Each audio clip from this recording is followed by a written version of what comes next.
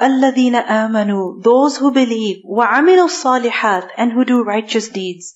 طُوبَى لَهُمْ, a good state for them. وَحُسْنُ مَآبٍ, and a good return. For them there is طُوبَى. What is طُوبَى? طُوبَى is feminine of أطيب. As a word, it's the feminine of أطيب. أطيب, أفعل, like أحسن, أكبر, أصغر. So the feminine of that is كبرى, صغرى, okay? حسنى. And here we have طُوبَى. Okay, so طُوبَى is the feminine form of أطيب.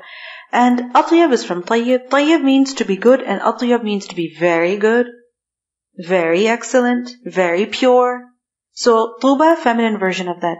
So for them is طُوبَى meaning a very, very good result. A very good state. When? In this life and also in the akhirah. They will have طُوبَى. They will be in a good state. They will enjoy all types of blessings, happiness, comfort, coolness of the eye. In this life, their state will be good. At the time of death, their state will be good. In the grave, their state will be good. In the akhirah, they will have a good outcome. طُوبَى لَهُمْ. And طُوبَى is also, from a hadith we learned that it's a tree in Jannah. So for them is طُوبَى وَحُسْنُ مَآبٍ, and an excellent return, meaning a good place where they will return, an excellent outcome. كَذَلِكَ أَرْسَلْنَاكَ, thus we have sent to you, O Prophet sallallahu alaihi wasallam, فِي أُمَّةٍ, in a community, قَدْ خَلَتْ مِنْ قَبْلِهَا أُمَمٌ, before which other communities have passed on. Meaning, we have sent you to your nation, the people of Makkah, and before them, many people have lived on the earth. Meaning, just as the people of the past, they lived their lives and they went, likewise, your nation is also going to come to an end one day. قَدْ خَلَتْ مِنْ قَبْلِهَا أُمَمٌ. But why have you been sent? لِتَتْلُوَ عَلَيْهِمْ, so that you may recite upon them. What should you recite to them? الَّذِي أَوْحَيْنَا إِلَيْكَ, that which we have revealed to you. Meaning, we have sent to you so that you deliver the Qur'an. We have sent you to them so that you deliver the Qur'an to them. We have sent you as a messenger so that you recite the Qur'an to your people. And this should be the way of every follower of the messenger. If he wants, and he must call people to Allah, then how should he do that? By reciting the Qur'an to people. وَهُمْ يَكْفُرُونَ بِالرَّحْمَنِ, and they disbelieve in Ar-Rahman. You see, the mushrikeen, they believed in Allah subhanahu wa ta'ala, but whenever they would hear the name of Allah, Ar-Rahman, they would get really upset. They get really agitated. It's like they were bothered by the name Ar-Rahman. They would say, only call him Allah, don't say Ar-Rahman. It's like, these days, if you say Allah, there are some people who get really offended. They say, use the word God. Don't say Allah. The fact is that the same. Allah is God, whether you accept or not. So Ar-Rahman is another name of Allah subhanahu wa ta'ala, but the mushrikeen, they would not like it at all. And this is why we see that at the Treaty of Hudaybiyah, when Ar-Rahman was mentioned, they wanted it to be removed. Bismillahir Rahmanir Rahim. When it was written, they wanted Ar-Rahman, Ar-Rahim to be removed. They just wanted the name of Allah to be present. When they were told, the mushrikeen were told, prostrate to Ar-Rahman, they would get really upset and angry. So, وَهُمْ يَكْفُرُونَ بِالرَّحْمَنِ. When somebody is so biased, like they pick on such things and they oppose you just because of the name Ar-Rahman, just because of the name Allah, then what should you do? Just rise above that. Allah says, tell them, قُلْ, say, هُوَ رَبِّي, He is my Lord. Whether you accept Him as Ar-Rahman or not, He is my Lord. لَا إِلَهَ إِلَّا هُ, there is no God worthy of worship but Him. عَلَيْهِ تَوَكَّلْتُ, on Him I trust. وَإِلَيْهِ مَتَابِ, and to Him is my return. Matab is from tawaba, taub, to return. So matab, place of return. وَلَوْ أَنَّ قُرْآنًا, and if there was a Qur'an, if there was some recitation. Qur'an literally means what? To recite, recitation. So if there was any recitation, سُيِّرَتْ, by which it would be removed, it would be set in motion, bihi, by it, meaning by that recitation, what would be set in motion? Al-jibalu, the mountains. Suyirat, from sin yara, sayr. What does sayr mean? To travel, to move. So suyirat, it is made to travel, it is made to move. Meaning any recitation by which mountains are moved, mountains are set in motion, mountains are removed. أو قطعت به الأرض, or such a powerful recitation by which the earth is قطعت, it is cut, it is broken apart. Such a powerful recitation that would break the earth apart. أو كلم به الموتى, or such a powerful recitation by which the dead are made to speak. Now, meaning such a powerful kalam that would cause such great effects, it would affect so much that the mountains are set in motion, the earth is cut up, dead people come alive and they start talking. Then was it possible for Allah subhanahu wa ta'ala to do that? Of course. Of course. Because Quran is whose kalam? Whose speech is it? Allah subhanahu wa ta'ala's speech.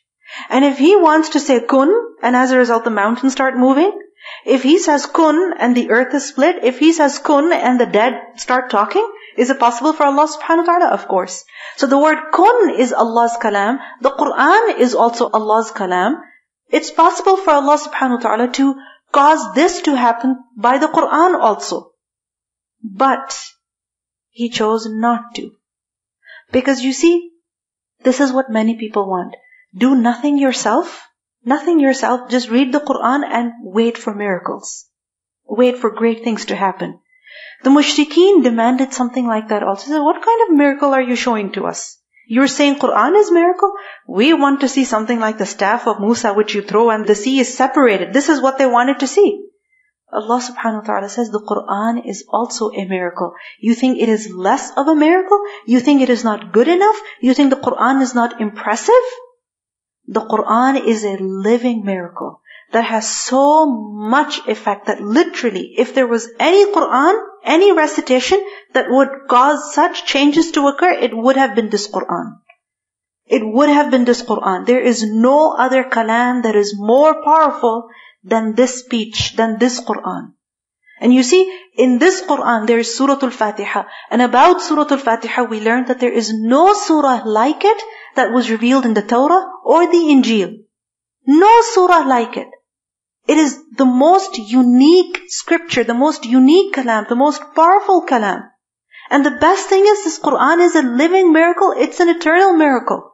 The staff of Musa alayhi salam, the Bani Israel present at that time, they saw it. And yes, they saw the 12 springs coming out of that big rock because Musa alayhi salam struck it with the staff. Right? Musa alayhi salam threw the staff, it turned into a snake and it gobbled up all of the snakes of the magicians. But the Bani Israelites that came after Musa alayhi salam, did they get to see the miracle? Did they? They only heard stories, right? But the Quran, the people of Makkah, the Sahaba, those people living at the time of the Prophet ﷺ, they saw its effects, and today even we see its effects. So never undermine the miraculous nature of the Quran. It is a miracle. Allah says, وَلَوْ أَنَّ قُرْآنًا سُيِّرَتْ بِهِ الْجِبَالُ أَوْ قُطِّعَتْ بِهِ الْأَرْضُ أَوْ كُلِّمَ بِهِ الْمَوْتَى. And the answer is not mentioned, it's implied. And what is it? That it would have been this Quran. Do not underestimate the Quran. بَلْ لِلَّهِ الْأَمْرُ جَمِيعًا. Rather to Allah belongs the affair entirely. All command, the power to decide is His. He decides. If He wanted, He could have taken this work from the Quran. That's the Prophet ﷺ would recite the Quran and the mountains would start crumbling down. Possible. A person would recite a verse from the Quran and amazing things would happen. Like we wish would happen. Or we see things happening, in movies. That somebody is reading a few words and, magic is happening. And this is how people want the Quran to work also. بَلْ لِلَّهِ الْأَمْرُ جَمِيعًا. Allah could have taken this work from the Quran. But He chose not to. Because the Quran is for guidance. Quran is hidayah. It is for guidance. It is not for the purpose of showing such miracles, such great events. And you see, what is it that really brings a change in a person? True change. Seeing something impressive? Seeing a mountain collapsing? No, true change comes from where? From within. From within. أَفَلَمْ يَيْأَسِ الَّذِينَ آمَنُوا. those people who have believed, have they not despaired? Yay'as, from ya hamza sin, yes. Remember we learned earlier, la tay'asu min rahmatillah, do not despair from the mercy of Allah. Because He does not despair from the mercy of Allah except those who are disbelievers. So afalam yay'as alladhina amanu, have they not despaired? Meaning, have they not given up already? Have the believers not given up? Meaning, don't they accept it already that Allah yasha Allah, if Allah wanted, lahadan nasa jami'a, He would have guided all people. Because you see, the Muslims, what did they want? That the mushrikeen are asking for miracles. Why doesn't Allah subhanahu wa ta'ala show just one miracle?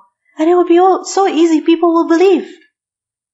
People will believe. Was it difficult for Allah subhanahu wa ta'ala to show a miracle? Was it difficult for Allah subhanahu wa ta'ala to cause Mount Safa to turn into gold? No. It wasn't difficult at all. If Allah wanted, it would have happened many, many times before the eyes of the mushrikeen. But Allah decided not to do that. Why? Because true iman cannot come by seeing a mountain turn into gold.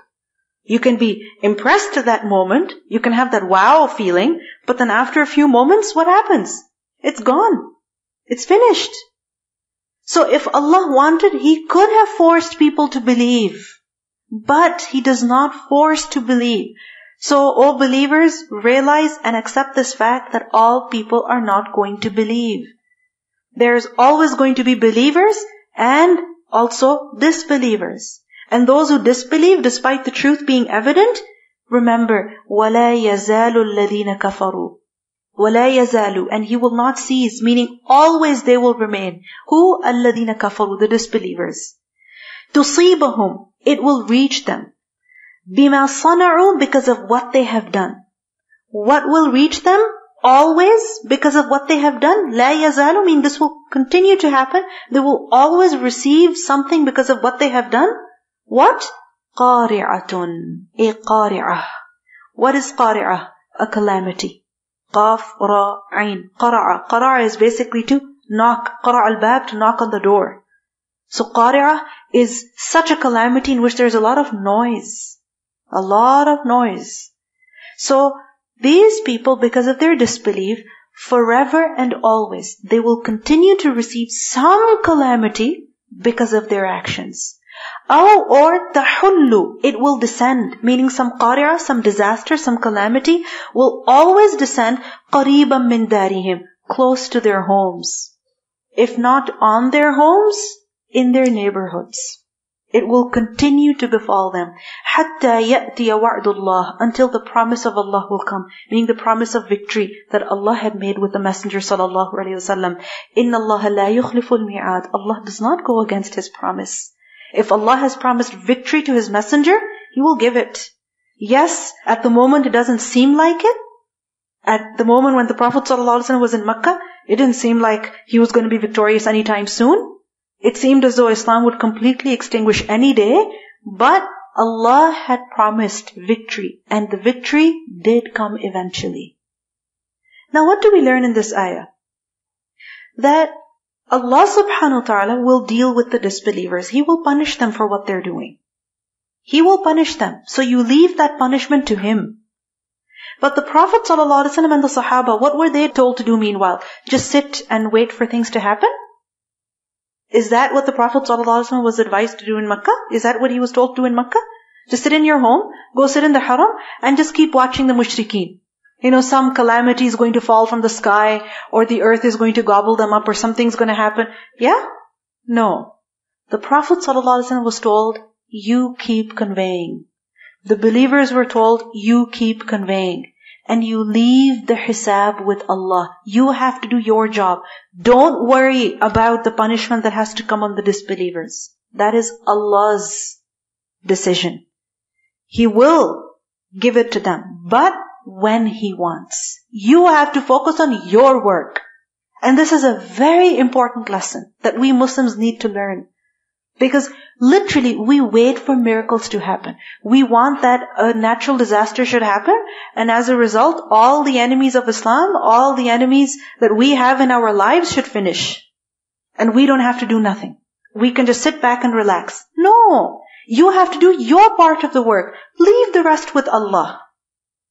Look at the hardships that the Prophet ﷺ endured in Makkah. Did he not have to leave his home and go to Medina? Did he not have to suffer so much, hearing so much from the mushrikeen, bearing all those hardships that came from them? He had to. But success doesn't come except in that way. Success will only come through hard work. So you have to do your part and leave the rest to Allah. And remember, وَلَقَدْ اسْتُهْزِئَ بِرُسُلٍ, and certainly messengers were ridiculed. Which messengers? Min qablik, before you. Before you, O Rasulullah sallallahu alaihi wasallam, messengers came and they were ridiculed by their people. فَأَمْلَيْتُ, so I gave respite. Amlaytu, mim lam waw, mal. Mal is to give time, give length to the rope, of an animal, extend it so that it can go far and do whatever it wants. So amlaytu, I gave time. To who? To the disbelievers. Meaning Allah subhanahu wa ta'ala let them make fun of the messengers. Allah subhanahu wa ta'ala let them mock at His religion. He let them. He allowed them to do it. He gave them time. He let them persecute the believers. He let them torture the believers. Think about the Bani Israel. Did they not suffer at the hands of Fir'aun for so many years? Did Fir'aun not laugh at Musa alayhi salam and the Bani Israel, his people? Of course they did. فَأَمْلَيْتُ لِلَّذِينَ كَفَرُوا ثُمَّ أَخَذْتُهُمْ, then when the right time came, I seized them. فَكَيْفَ كَانَ عِقَابٍ, then how terrible was my penalty. So why don't they take a lesson from history?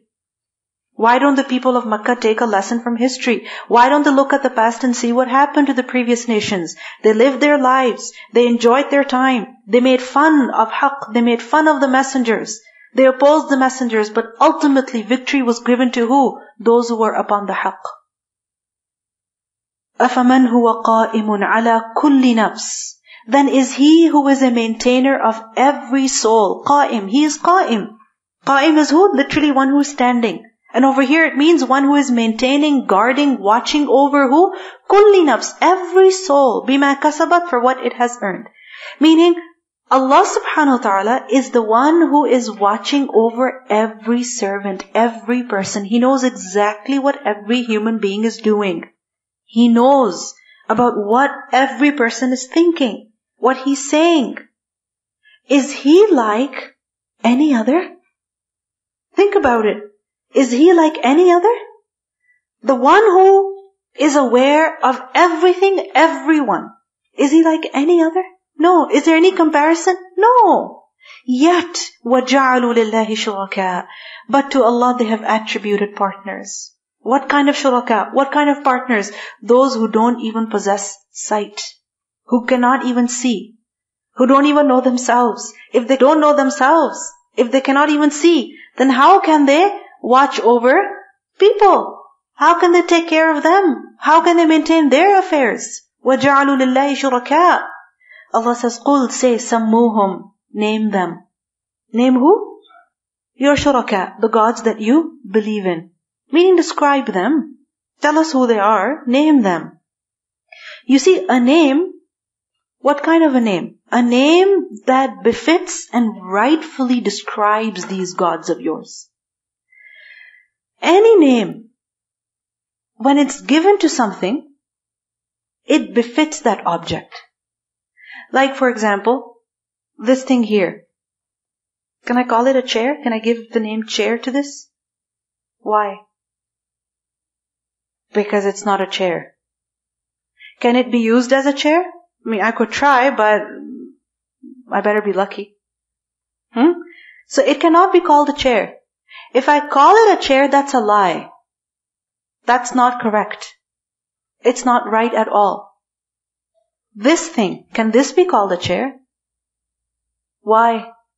Because it has the qualities of a chair. Right? It has a seat, it has legs, it has a back. Yes, this can be called a chair. This cannot be called a chair. Someone can argue, well, this even has 4 legs and you can sit here.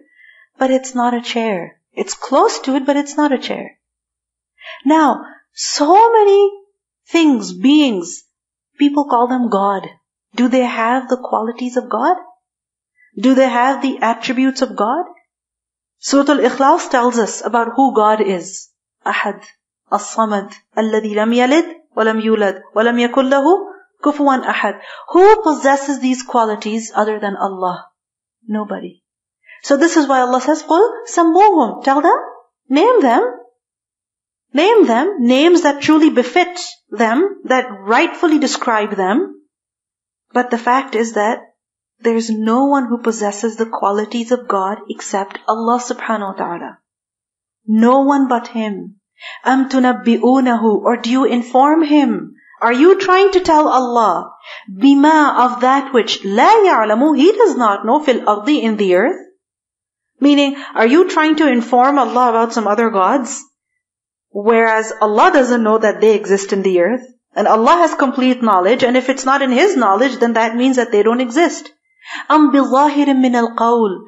Or is it that بِالظَّاهِرٍ مِّنَ الْقَوْلِ, or that which is apparent of speech? Zahir. Zahir is what? That which is apparent on the surface. Meaning it's just words that you have fabricated, that you have trumped up without any evidence. You are just saying that this thing made of stone is a god, or this human being is a son of God, or this cow is God. You're just making things up. It's zahir min al-qawl. It's just words. And if it's just words without any evidence, then how can these things have any reality to them? How can you believe in them as God? بَلْ زُيِّنَ لِلَّذِينَ كَفَرُوا مَكْرُهُمْ. Rather, for the disbelievers, their plot has been made beautiful. What plot? Their lies. This zahir qawl, it's all a game of words. They called something God, and then they made up a story, and another myth, and it continued. They wrote, they narrated, they elaborated it even more. It's just a makr. And it's been made so beautiful for them that they cry when their gods are mentioned. There's no reality to it. وَصُدُّوا عَنِ السَّبِيلِ. And they were prevented from the way. Which way? The right way.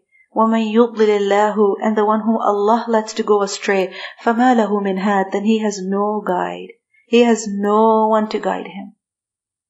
When you read about the different beliefs that people have about God, and sometimes within Muslims also there are certain people who call themselves Muslim, but they have such deviated beliefs which are far from Islam, far from the belief of Tawheed. You wonder, did they ever think that people will have a hard time believing their stories? Like really, the stories that people have made are so ridiculous. You wonder, did they think twice about making up those stories? But the sad thing is that we love lies. People love to watch so many movies. And what are they based on? Lies. Lies. If you're ever watching TV, the worst person you can have next to you is me. Because I cannot help but comment. Really, I cannot. It's just ridiculous. It's so far from reality. Even the apparent reality shows are so far from reality. Because there's no truth to them. It's just zuyina. It's just made beautiful. Even movies, so ridiculous. These storylines are so senseless. It's all lies. Who came up with it? And who passed it? And who spent millions of dollars making it up? And who's spending all this money to watch? Come on, we are in a culture of lies. We speak them, we accept them, we watch them, we believe in them. Someone said to me recently that these movies are made in such a way, and they're made so attractive and beautiful, that they cause people and they encourage them to suspend their belief for a short amount of time. To just leave your beliefs, what you believe in, for the time that you're watching this movie, forget about it, and just enjoy, because it's so much fun. It's so good. Assalamu alaikum. Just someone was commenting recently that even in television and film, it doesn't reflect reality even a little bit, even if you look at the races. Because almost everyone is white in movies and TVs, and sometimes there's black people, but you rarely see Asians or brown people or Muslims or, disabled people, or it just doesn't reflect the real world at all. So. At so many levels, it doesn't reflect the real world. I was thinking about this, and I remember that I was talking to a Muslim once, and I was asking them, there was something where they were saying how God gave up His only Son, Jesus, to show how much He loves us. So I said, okay, if God gave up His Son, Jesus, then who's God? Like, Jesus is God. But isn't He the Son of God? I was like, no, Jesus is God. Who gave up His Son? And I realized that they were so strong in this belief. I'm like, this doesn't make a lick of sense, because if God had a son, why would He give up His Son? And then who's the son? Inna lillahi wa inna ilayhi raji'un. But unfortunately, what happens is that when a person, he hears something once and he sees it and he reads it, when he's surrounded by it, he begins to believe in it. And that is beautiful to him. And that is what makes sense to him, unfortunately. Assalamualaikum. In the Quran, we were talking about the things that are unseen to us. So basically, Allah subhanahu wa ta'ala mentions them in the Quran, right? So our teachers mentioned that we watch so many dramas and movies that our ears have become sensitive to lies. So even when we hear the truth, we think of it as a lie. So we don't believe it. Because of all these lies, we tend to believe in lies and we tend to doubt the truth. There's a series called The Walking Dead, and it makes no sense, and it takes them about $2 million to make each episode, but so many people watch it that they make $18 million from commercial revenue. Wow. In hellfire, when people will be going in, what will they say? لَوْ كُنَّا نَسْمَعُ أَوْ نَعْقِلُ. If only we heard or we used some sense, we would not be of the people of the fire today. If only we used our mind. Because even logically, shirk does not make sense. If you analyze it, just dig it a little bit, it doesn't make sense. So this aql that Allah has given to people, if they don't use it, there's serious consequences. لَهُمْ عَذَابٌ فِي الْحَيَاةِ الدُّنْيَا. For them is punishment in the life of this world. وَلَعَذَابُ الْآخِرَةِ أَشَقٌّ. And the punishment of the hereafter is surely ashaq. It is more severe. It is more difficult. وَمَا لَهُم مِّنَ اللَّهِ مِنْ وَاقٍ. And they will not have from Allah any protector, anyone to save them. Waqin from waqafiyah. Taqwa is also from the same root, to take protection. So, مَا لَهُم مِّنَ اللَّهِ مِنْ وَاقٍ. No one will come and shield them. No one will come and protect them. You see, taqwa is also to take a shield, right? In battle. So no one will shield them from the fire. No savior. For who? For those who don't use their aql. For those who surround themselves with lies, with falsehood. Those who don't find truth to be beautiful. They find truth to be boring. So they have to turn to lies and falsehood to entertain themselves. May Allah subhanahu wa ta'ala protect us from that. Mathalul Jannah.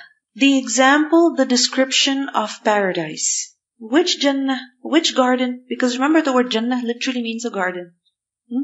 So when it is said, the description of garden, but which garden? The garden. And the garden, allati which wu'ida al-muttaqoon, which the righteous have been promised. Those who have taqwa, they have been promised this Jannah, this garden. When is it that a person can develop taqwa? How? Through fasting. Fasting is one of the ways. Because, يَا أَيُّهَا الَّذِينَ آمَنُوا كُتِبَ عَلَيْكُمُ الصِّيَامُ كَمَا كُتِبَ عَلَى الَّذِينَ مِنْ قَبْلِكُمْ. Why? لَعَلَّكُمْ تَتَّقُونَ. So the people who develop taqwa, who live with the consciousness of Allah subhanahu wa ta'ala, with the fear of Allah, and with this realization that my Lord is watching me, and this fear is ever present in the heart, it is deeply settled in the heart. With regards to his feelings, he is careful. With regards to his words, he is careful. With regards to his attitude, he is careful. With regards to his facial expressions, he is careful. His actions, he is careful. So this taqwa, it translates into every aspect of a person's life. Why? Because it's a fear that is deeply settled within the heart. It's a state of a person when he's conscious of his Lord. And if it is deeply in the heart, then it will be manifest everywhere. So the people who live with this kind of consciousness, with this level of being alert, that they're conscious of Allah, fearful of Allah, for them Allah has promised Jannah. What kind of Jannah is it? تَجْرِي مِن تَحْتِهَا الْأَنْهَارِ. Underneath which the rivers flow. Beneath which rivers flow. Meaning it's within their control. Control of the people of paradise. That they will have complete control over the rivers of Jannah. If they want to be 5 feet away or 5 feet closer, or bigger or smaller, or a new one somewhere, or it should be shut down, they have control over it. And tahtiha also means under its homes and its trees, meaning rivers, ravines, flowing. And you know that how much beauty Just water brings to any garden. Which is why if there's no natural spring or something, then what do people want? There should be at least a fountain or something. Right? Why? Because it brings more beauty. So tajri min tahtiha al-anhar. Ukuluha da'im. Its fruit is eternal. Its fruit is eternal so that it will never end. Has it ever happened with you that you're having a bowl of strawberries that are really nice? Okay? They're perfectly ripe. They taste good. They're not mushy. They're the right flavor. Okay? But then what happens? You have them and then you reach the last one. And then you realize that you don't have any more in your refrigerator. And you know that if you want to get the right kind of strawberries, it's going to take another trip to the grocery store. And who knows, that might not be successful because what if those strawberries aren't ripe? Or what if they're extra ripe? The problem with the things of this dunya is that no matter how good they are, they're not eternal. They're not eternal. They do not last. They never last. Even if you go to Costco and buy things in bulk, eventually they will end. Even if your freezer is full, your garage is full, your pantry is full, eventually the goodies will come to an end. And if they're not coming to an end, you want to make sure they finish. Because otherwise they will go bad. But Jannah, the beauty of Jannah, the perfection of Jannah is illustrated in just these two words. Ukuluha da'im. Its fruit is eternal. So you will never have this feeling that, oh, this is going to finish, so I better use it with care. I better, keep my hand away, otherwise this will finish. No, you're relaxed. You're happy. Ukuluha da'im. In hadith we learned that once the Prophet ﷺ said that he was made to see Jannah and he was made to see the fruits of Jannah and he wished to take some. He wished to take some of the fruit in order to enjoy it. And he said, were I to take some and bring it to you, he was addressing his companions, then you would eat from it until the day of judgment. That fruit would never end. You would eat from it until the day of judgment. Because whatever fruit it would be, if the Prophet ﷺ brought it to this world, it would never end. Ukuluha da'im. Its fruit is eternal. And you see, the problem in this dunya is also that many things are only seasonal. And when you get them out of season, like for example, strawberries, when you buy them in the winter, you know exactly how they are. They're no fun. Right? Half the box is not good. You never know how they're going to turn out. So you wait for the right season to get the right fruit. But in Jannah, no problem like that. Ukuluha da'im wa dhilluha. And its shade also. Meaning its shade is also eternal. Its shade will never end. Meaning it's vast, it's big, and it's not like this dunya where the sun, its position is moving in the sky because of which the shade is also moving. And as a result, you also have to move along with it. Has it ever happened with you that you're sitting under the shade? Like for example, in your yard, you're sitting under a tree, but then what happens after some time? The shade is also moving. So you have to either get up and go inside or you have to move along with it because you can't be sitting in the sun for very long. But in Jannah, وَظِلُّهَا, its shade is also eternal. تِلْكَ عُقُبَ الَّذِينَ اتَّقَوْا. This is the outcome, this is the result, this is the consequence of those people who have taqwa. وَعُقُبَ الْكَافِرِينَ.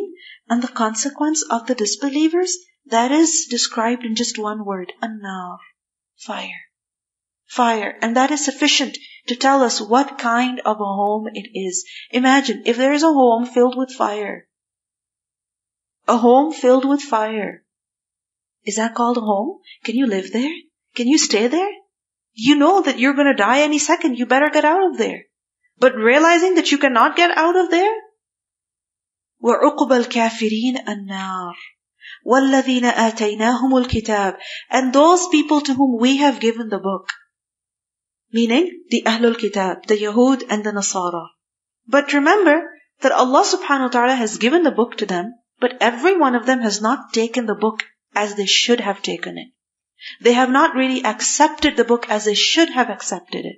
They have not really believed in the book as they should have believed in it. There are some who believe in it the way it should be believed in, and there are those who just follow their desires, and they call that Iman in the books. Just like today, there are many people who claim they believe in the Quran, but how is their belief? How is their speech? How are their actions? How's their ibadah? Is it according to the Quran or does it contradict the Quran? So just because Allah has given the book to someone doesn't mean that they have accepted it in the right way. So over here, who is being mentioned? Those who have truly accepted the book correctly, meaning they believe in it, they adhere to it, they don't pick and choose. So وَالَّذِينَ آتَيْنَاهُمُ الْكِتَابِ, those who have truly received it, يَفْرَحُونَ, they rejoice, they are happy. بِمَا أُنزِلَ إِلَيْكَ, with that which has been revealed to you. Meaning when they learn about the Quran, they get even more happy. They rejoice. When is it that you get happy on finding something? When you were really in search of it. When it is according to your taste. According to your likes. When you find it, then you get overjoyed. So the people of the book, those who truly believe in their scriptures, when they find out about the Quran, what's their reaction? They're happy. They're happy. Why are they happy? Because they have come to know of another word of God, another scripture sent by Allah subhanahu wa ta'ala. So they're overjoyed. يَفْرَحُونَ بِمَا أُنزِلَ إِلَيْكَ. And obviously if they're happy with it, what does it mean? That they believe in it also. They accept it. Remember the ayah? لِلَّذِينَ اسْتَجَابُوا لِرَبِّهِمْ. For them is husna. So this is istijaba. This is responding to Allah subhanahu wa ta'ala. They find out about the Quran and they believe. Because they see how it is so much more beautiful and so much more accurate and so much more beneficial. That really it is a book of guidance.